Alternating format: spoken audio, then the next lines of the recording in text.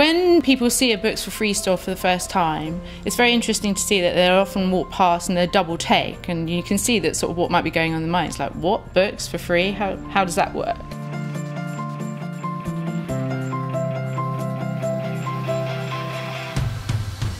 The starting point for education is books, and when you can get books for free, that's like a really great stepping stone towards achieving what you actually want to do. For younger people and for children, it's obviously really important to sort of start reading at an early age. So in the shop that I was volunteering in, seeing sort of young families come in and be so excited at the idea of being able to have books that they can just take away was just really amazing. We saw that on a sort of daily basis. I think it's a brilliant idea. I think, you know, at home I've often got loads of books that don't know what to do with, and quite often if you take them to a charity shop, the shelves are full and they're not getting rid of them. So I think it's a fabulous idea.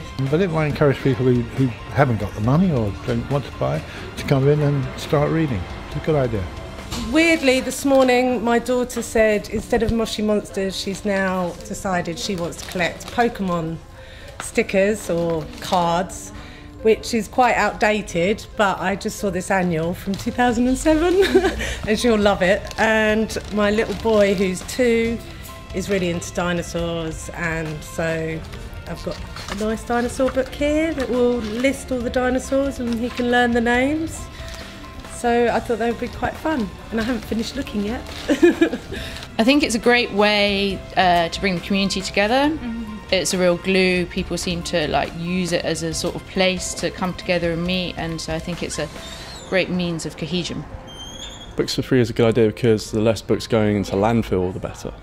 In one way, you're stopping books from, being destroyed for nothing just because they don't sell anymore.